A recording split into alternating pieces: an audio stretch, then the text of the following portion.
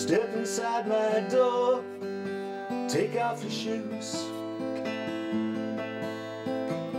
sit right down beside me and stay a while.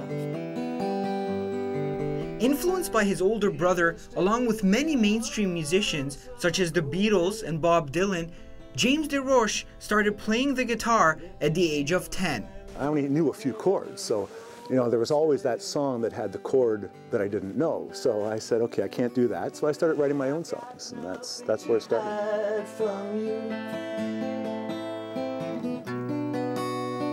I will always treasure you. James, what do you like to write about? My focus in writing has always been relationships. Whether they be real relationships or fictitious relationships. I like to write in empathy. I would say that relationships are the most important thing that you have, whether they be your relationship with your wife, your girlfriend, your friends, your enemies, the government. It's all down to relationships. There's something in your eyes brings out the man in me.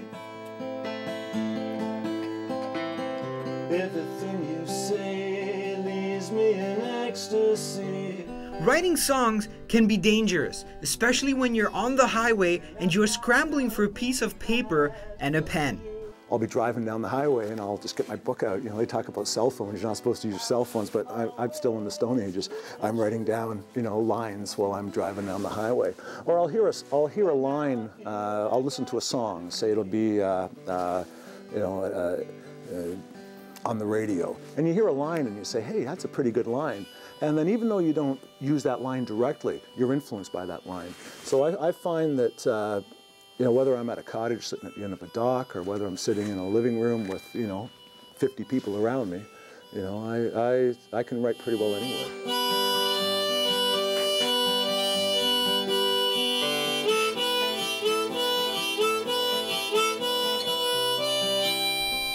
I'm Mark Vituska for Hamilton Life.